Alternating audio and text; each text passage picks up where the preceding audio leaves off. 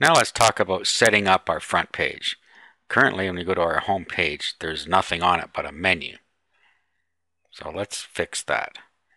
Now to do that, what we're going to do is we're going to set up a block. So go into admin and then click on blocks. And what we're going to do is we're going to go down and we're going to add a new block. And the block is going to be a center block center.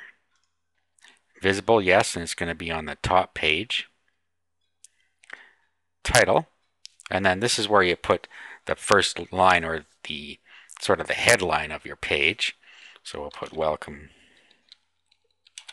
to yourpetshop.com. And then this is where you put the body of your page. Now depending on what you want on your front page, if this is just kind of a sales page thing, you would set it up that way. Or if you just want some description and you want to put some products on here, you can do anything you want because it's a normal HTML page.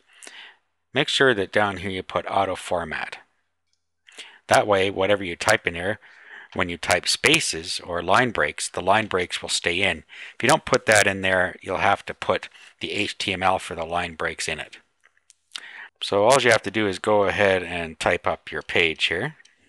Okay, so there's a, for instance, I typed up a little bit here.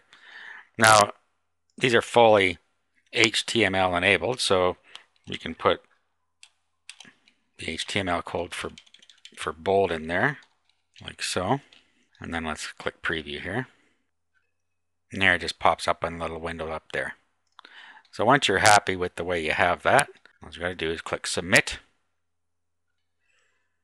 And now when we go to our home page, we see our static content is here. And then when we log out, this is what somebody is greeted with when they're not yet signed up. So that's basically all there is to setting up your static front page.